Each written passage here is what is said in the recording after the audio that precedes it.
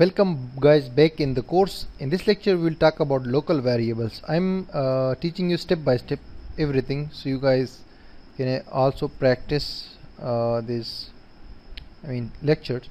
In previous lecture I told you about echo and print. So once again I am telling you that echo is a special command in PHP which is used for displaying something, any variable, any array or anything, or simply text. So in this in previous lecture we actually added some data from our side to these two inverted commas and displayed that. Now once again I will create a copy of this page, save as in the same folder, and this will be variables.php. so I will again remove these things. Okay, now so in previous lecture we echoed some text, generic text. Now in this lecture I'm telling you about local variables. Local variables are those variables which you create yourself and you assign some values to local variables. For example, local variables are always created and started with this $sign. After you add the $sign in PHP, then you can give any name to your variable, your local variable, and you can access that variable wherever you want, and you can also change that variable wherever you want using different logics basically. But the first thing is to I want to create a variable with this name. This is just name. You can give any name and you can create more and more variables. Thousands of variables or hundred, as many as you need or you want. So $sign, then name, whatever you want to give, and after you cannot start the name with this 1 2 3 like this, with the numbers. You cannot start with numeric value. You can start this with text or with string value, not with the integer. So this I say this will be equal to my name Abdul Wali, and since Abdul Wali is a text value, so text is called string value, so I have to write this inside the two commas, inverted commas, and then since this line has been declared, so I added semicolon. Now after that I will create another variable with the name age. This will be equal to 26.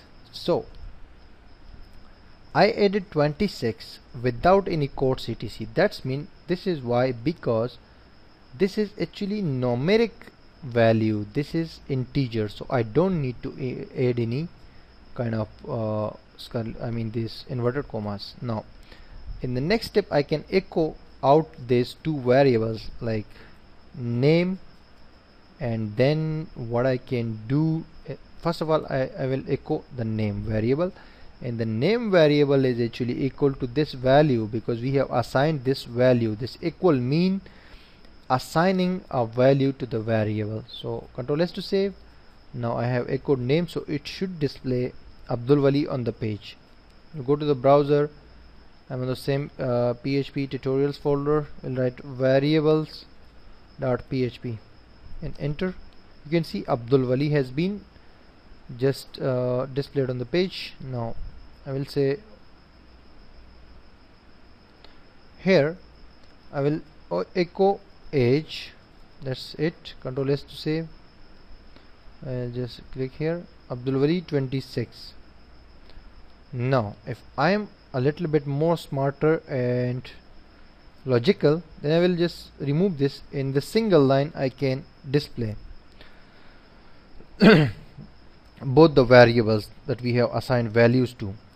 But here we always use the $sign, which actually concatenates two variables if you want. For example, I'll say age name variable, then $sign mean concatenation. These both will be connected or will be displayed together on the page like we did before. Control S refresh the page and you can see Abdul Wali 26 years. That is the same thing. Now if I want some more beauty in this, then I will add 1 2 inverted commas and then a dot sign again. Now here I will say Abdul Wali is 26. I mean, this will be the value of the age, and after that once again dot and then years old. And I am making a space here. This is because this will actually make a real space on the page, and I have also made a space here so that the name is this and this is are not just next to each other. So Control S to save. Now I will come here, refresh the page, and you can see Abdul Wali is 26 years old. So what is important to note here, that the name is coming from this variable dynamically. The age variable, we have assigned a value, and the is just a static text, and years old is also text, static text, and we have concatenated all these with these dot signs. And you can actually change the value anytime. For example 28, click Ctrl S to save. Now come here, refresh the page, and you can see 28 years. So this is nice. I will just make a little bit zoom of this page so you can see here, something like that. Now we can create more variables. For example, city equal to London, country equal to a UK, phone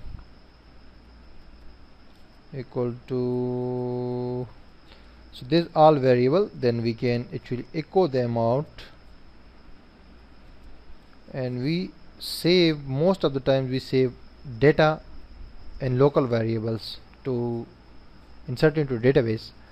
But this is just telling you about the local variables. In practical ways we will use them later in projects basically, so you will understand them more easily.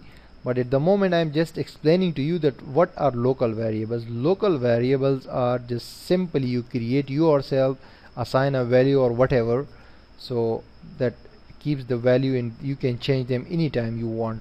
Refresh the page and you can see London, UK, and this number. That is because there is no break line or anything or something. So that's it. In next lecture we're coming back, and then we'll be discussing global variables. These are local variables. In this lecture I have told you about local variables. Now in the next lecture we'll talk about global variables.